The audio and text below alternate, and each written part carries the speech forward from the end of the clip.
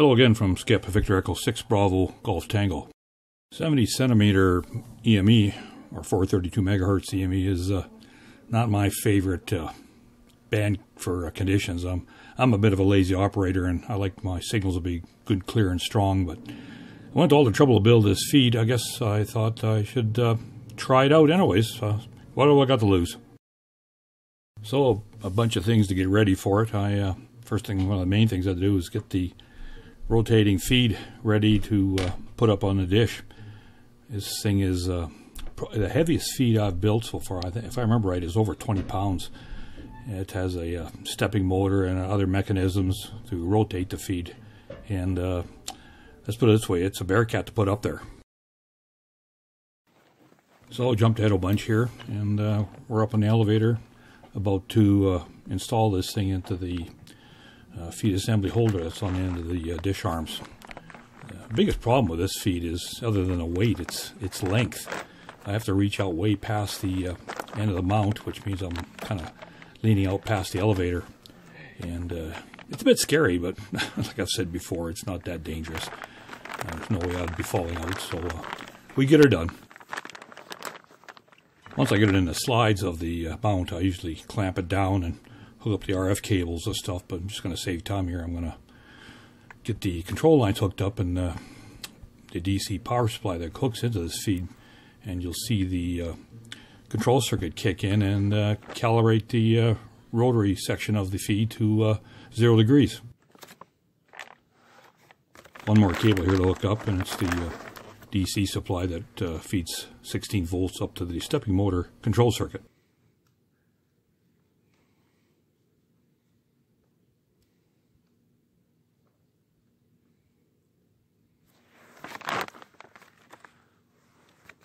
At this point, I turn on the power switch, and away it goes.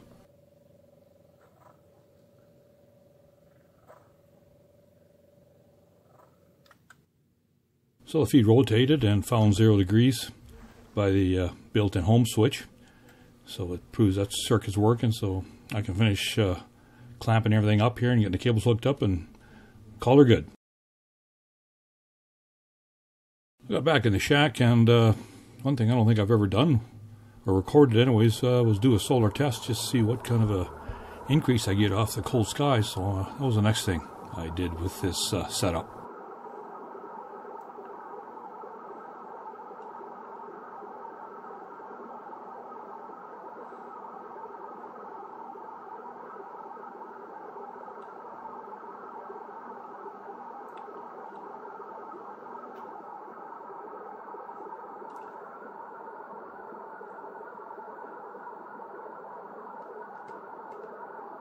I moved the drives back and forth a little bit, but this is about as good as I got, was 13 dB over cold skies, so I'm not sure if that's very good or not. I'll have to look into that.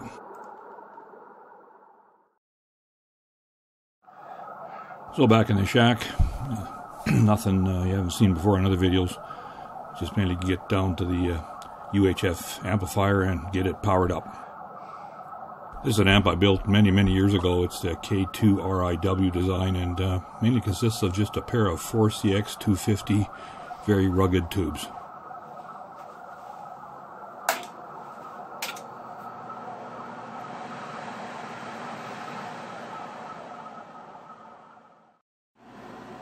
So after a good warm-up time of the filaments, it's time to flip on the high voltage. This high voltage for the anodes of the tubes with no load is right around 3 kilovolts, but under load it drops to just above 2 kilovolts, somewhere in that neck of the woods. No screen voltage at this time. It comes on when the amplifier is keyed. So this amplifier is a little underpowered, I think, for what I need for EME, but it's doing the job for now.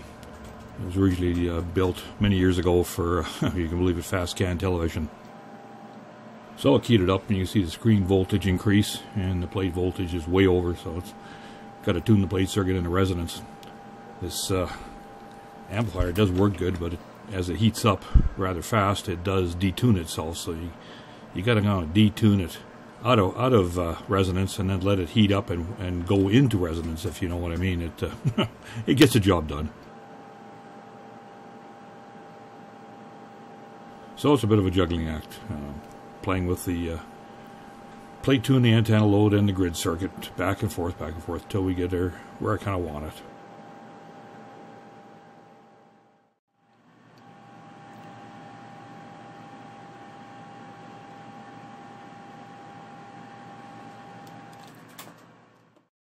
So anyways, the RF comes out of the back of the amplifier there just by the exhaust fan, cooling fan, and slowly goes up the cables up to the roof and over the one beam of the house.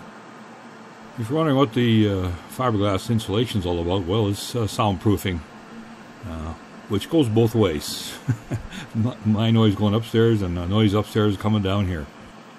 Cable winds up connecting to the Bird RF watt meter pickup coupler.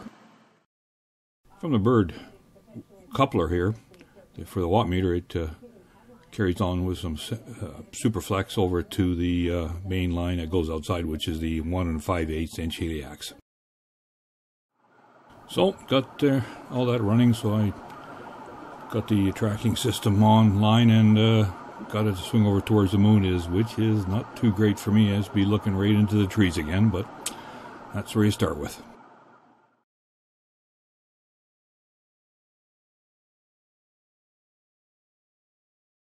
So about the contest, I'm not a real contester. I just like getting on there, making a few contacts, and more or less just test the equipment. So I did some micro testing through the trees. Didn't work too good, but later on in the evening, I came up with a few signals here, and I made some contacts. So here's some recordings.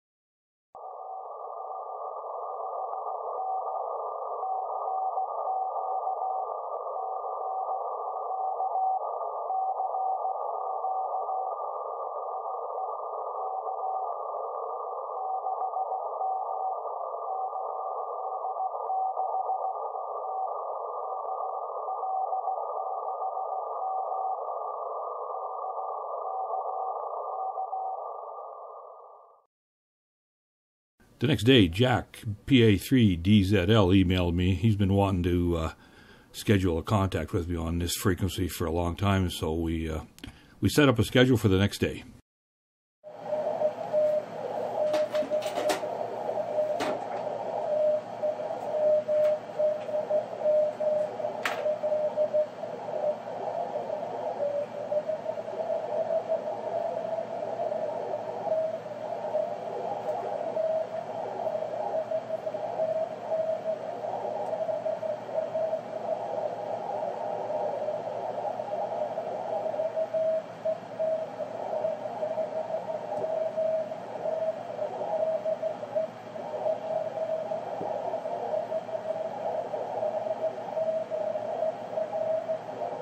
Okay, I may have built this crazy feed rotary adjustment box, but I'm still trying to figure out how to run it.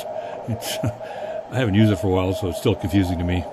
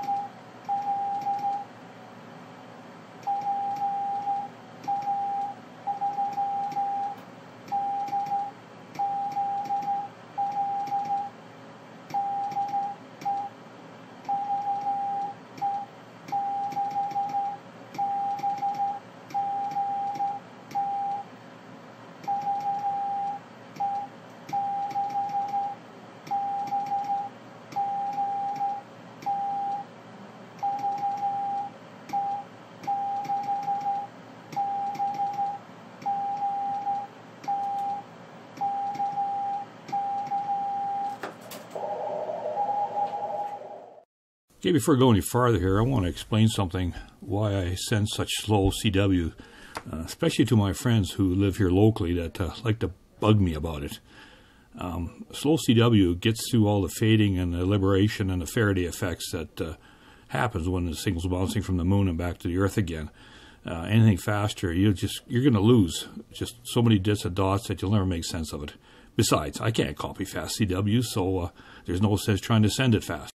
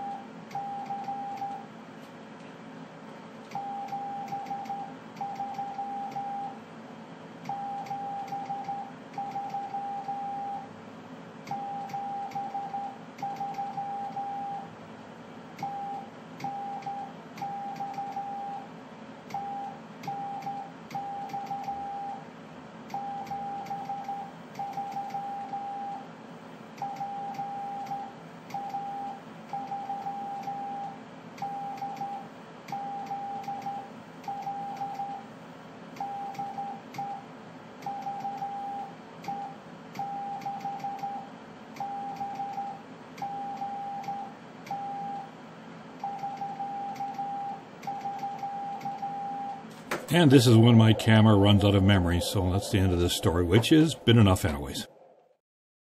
This is a picture of Jack, PA3DZL, and his impressive looking antenna array. I'm glad he contacted me because this was a lot of fun. So that pretty well wraps it up for the 432 or 70 centimeter weekend for me. It was a lot more fun than I actually expected. I usually hesitate this frequency, but had a good time. So this makes 11 initial contacts for me on this frequency. I got another VUCC award to work towards too, and I think I need, another 39? So a little ways to go yet. So once again, thanks for stopping and have a look. Fun putting these together for you, so I appreciate the comments. Same as for now from Skip, Victor Echo 6, Bravo, Golf Tango.